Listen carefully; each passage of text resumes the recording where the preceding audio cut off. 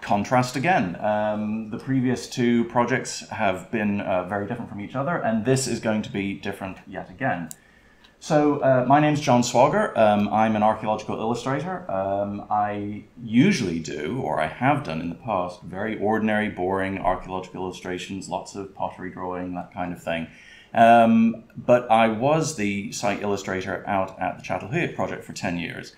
And I was encouraged to think of new ways that archaeological illustration could work within archaeology.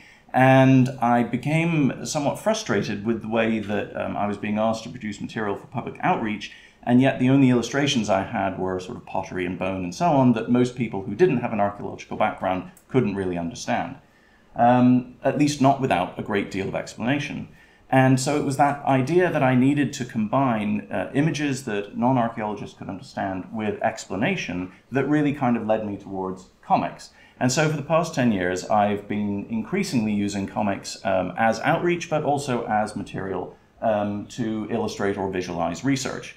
One of my most recent projects has been a community comic strip in Oswestry, which is a small market town about 60 miles south of here.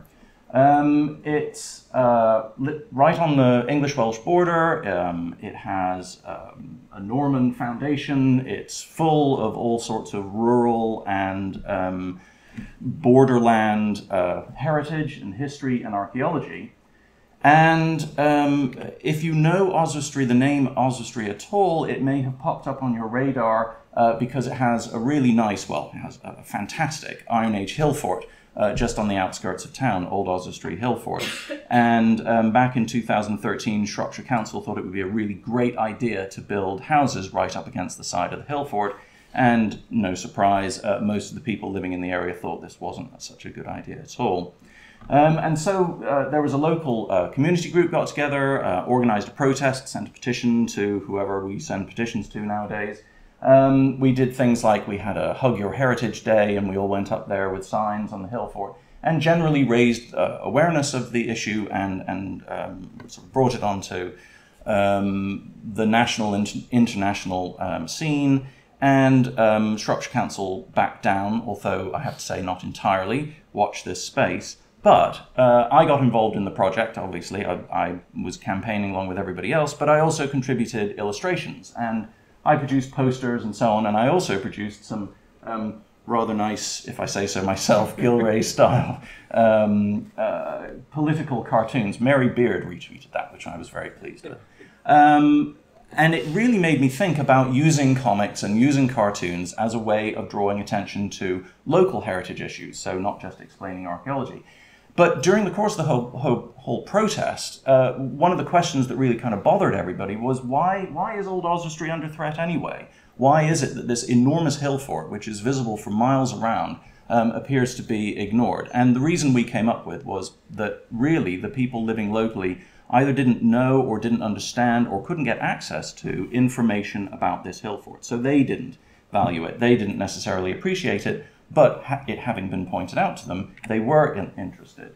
And I suggested that one of the reasons why local people didn't appear to know very much about Old Oswestry Hill Fort was because that most of that information was locked away in specialist spaces. So it was in a museum, or it was in an archaeological journal, or it was in a history book. Not exactly the kind of places that people go to every day. And so I suggested that we might want to do something different. And I suggested comics. So I approached the local newspaper, the Oswestry Advertizer, Oswestry and Borders Counties Advertiser, and I said to the editor, would you allow me some space in the newspaper for some comic strips? And he said, you can put comic strips in my newspaper forever if you want. Local newspapers are really interested in good quality material. And so originally I designed a 13-week comic strip series, and that was later essentially a pilot for a whole year-long project that HLF funded, which just finished this spring. And every week I produced a 4-panel comic that went into the newspaper that talked about some aspect of local history, archaeology, and heritage. And then when the HLF project, when I got funding for that, this also included things like doing a town trail, doing some workshops, and eventually publishing the comics as a collected book. Oh, and this conference session really was a commitment to HLF as well, which I probably should have mentioned at the beginning. The comics themselves were a really interesting experience. When I started the project, I had a big long list of 52 subjects that I thought I should cover. And, you know, it was like the Normans and the Romans and the Saxons and so on. And this I duly did. But about a quarter of the way through the project, I began to realize that the comics were changing in a very interesting sort of way. So these are the comics that I was originally producing, you know, answering the question, what is heritage as opposed to what is history or archaeology? Informational, they were kind of didactic in a sense. So this is a comic about the Roman marching camp that sits on the outskirts of town, showing the visual context for it, you know, giving people a sort of introduction to the idea that the Romans were out there at the side of town, but also that local archaeologists had been involved in excavating this site back in the 1970s. These are kind of fairly straightforward, I suppose, informational comics about local history and archaeology. The comics medium is great. You're able to tell a very complicated story in a very short space of time. But very quickly, because I was producing these comics partly in town, I was sitting in the library drawing them, I was in coffee shops drawing them, if the weather was nice, I was in the park, I began to get people coming up to me and saying, oh, are you drawing another comic? What are you drawing on? Well, I'm going to do it on the medieval hospital. There was a medieval hospital in town. Where was it? I work in the hospital. You know, I'm a nurse in the hospital now. Where was that hospital? I'd really like to know. And so what I realized as I was drawing these comics and began including local people who were talking to me about their interest in the subject that I was covering was that, in fact, I was having a dialogue within these comic strips between people who had an interest in the past and hadn't quite been able to articulate it or express it or kind of pad it out with real information. And so I think this is actually comic 6, you can see the number there in the corner, but as the comics went on, these people appeared more and more as the series progressed. And it wasn't just an opportunity to tell stories about what somebody's grandfather had been up to or what I found in my garden, although those stories did pop up. It was an opportunity to link the kind of let's talk about the Normans, let's talk about the Romans, let's talk about the Saxons kind of agenda that I'd had at the beginning with local interest that was actually there on the ground. And so it was making a connection that was waiting to be made. It wasn't forcing a connection on people. And you can do that with so many things when you start talking with people who aren't professional archaeologists. You get talking to people like reenactors. There are actually an awful lot of reenactors in and around Oswestry, reenacting just about everything you can possibly imagine, including the Napoleonic Wars, which didn't happen in Oswestry. But they're very enthusiastic, they're very connected with a whole culture, a whole subculture, a whole culture in its own right, I suppose, of reenactment of the Napoleonic Wars that goes right the way across Britain, right the way across Europe. And they are extremely knowledgeable. I don't know anything about the Napoleonic Wars, and it was really interesting to be taught history by a bunch of reenactors, and indeed taught military archaeology by a bunch of reenactors. I felt it should have been the other way around, but obviously that's not going to be the case. There were corners of local history and heritage which I had never really come across. I was very interested as the sort of series progressed, the number of people that were coming up to me and saying, so what's kind of the green stuff behind this archaeology? And I'd never really appreciated how green most archaeological sites and monuments are, and that they are in fact specialist ecological niches for a lot of wild and rare plants and so on. Turns out that all 3 species of endangered newt are present up on Old Oswestry Hill Fort, so you can't build a house on Old Oswestry Hill Fort. But there were also people like this who were interested in the medicinal plants and the native plants that grew on the hill fort. And I went on a tour with Natalie. She took me and another person around the hill fort, and she didn't reference the archaeology once. But we went everywhere. We went all over the ramparts, all over the ditches and so on, and what she was looking at was the plants, and she almost didn't see the archaeology. She knew it was a hill fort, of course, but that was less important to her than the plants. And it was a real eye-opener for me to see somebody not just passionately engaged with some aspect of heritage, but deeply knowledgeable about an aspect of heritage that I knew absolutely nothing about. And this was my site. You know, I'm an archaeologist. I should know everything here.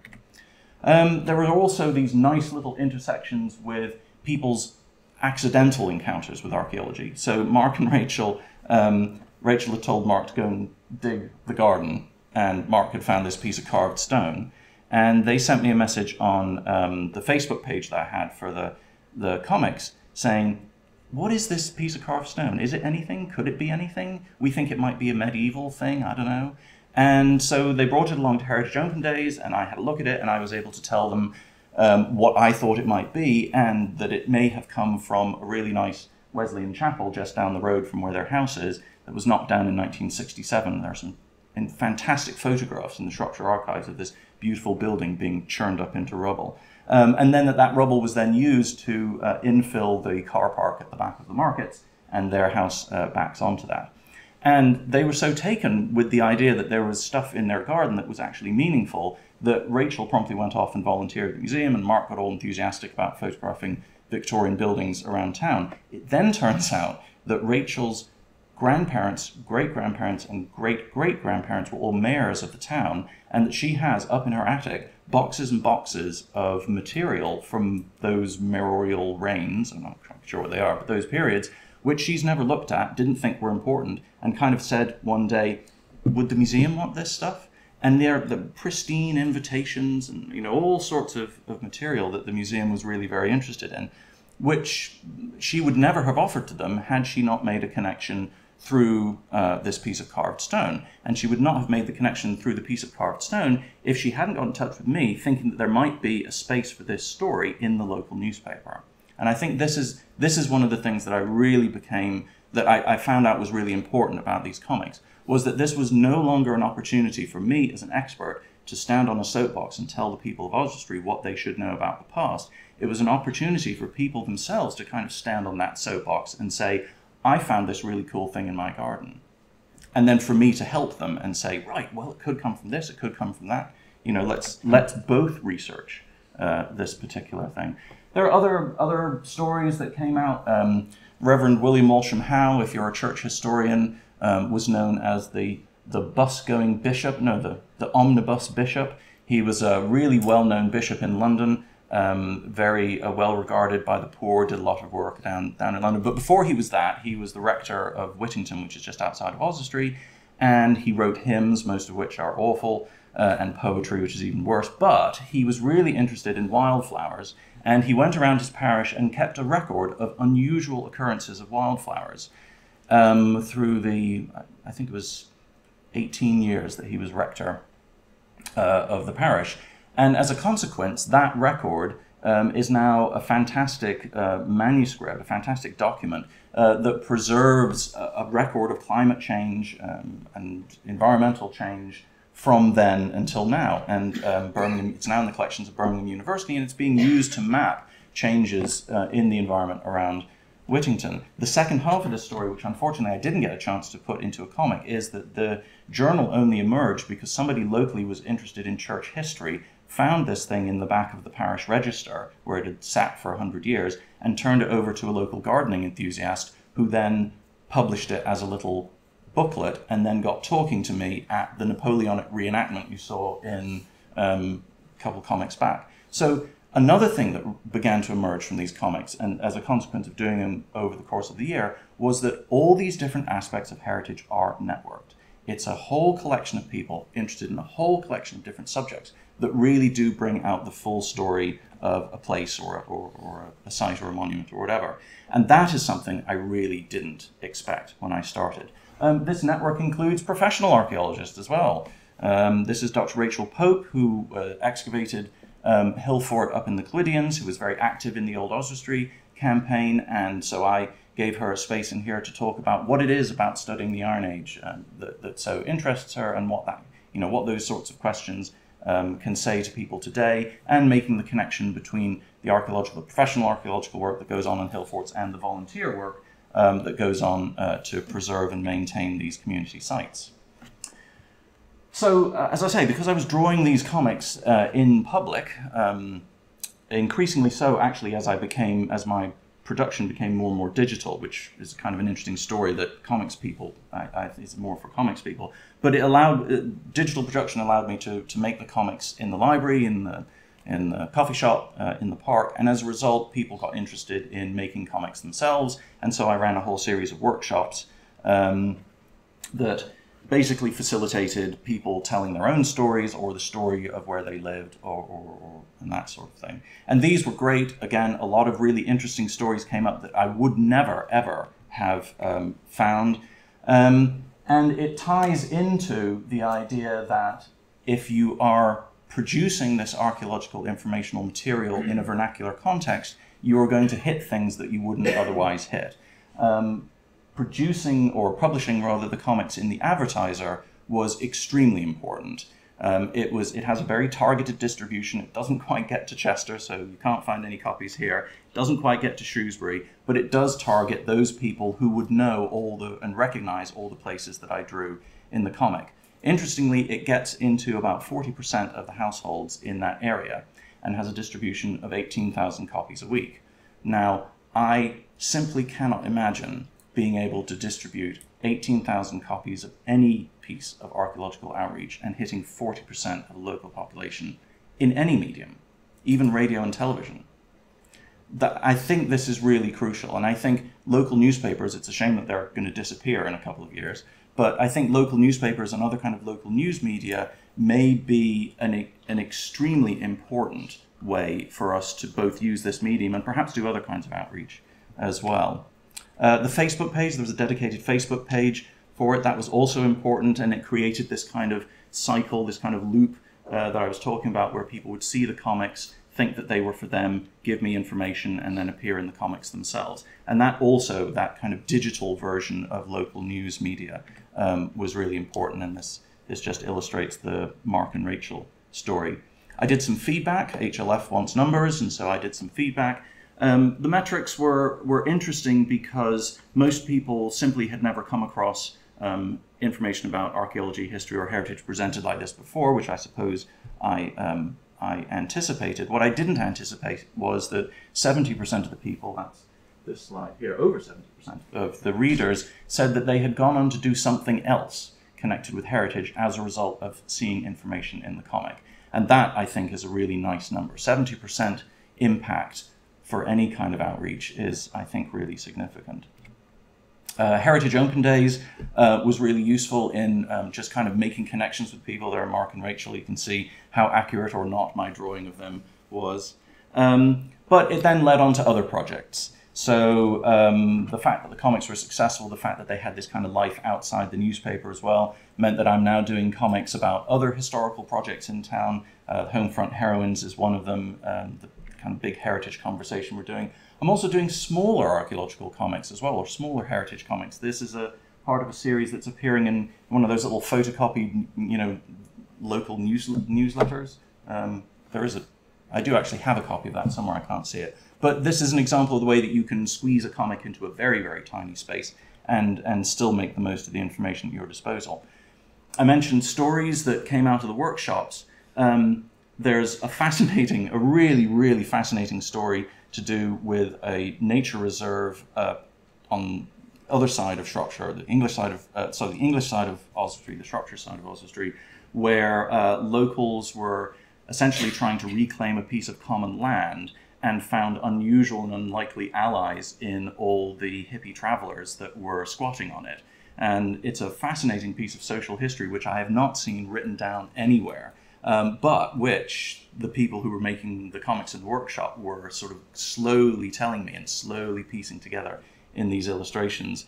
I don't know whether it'll ever see publication, but it's a fantastic story. And I think it's an example of the way in which once you present people with the medium, it kind of takes on a life of its own.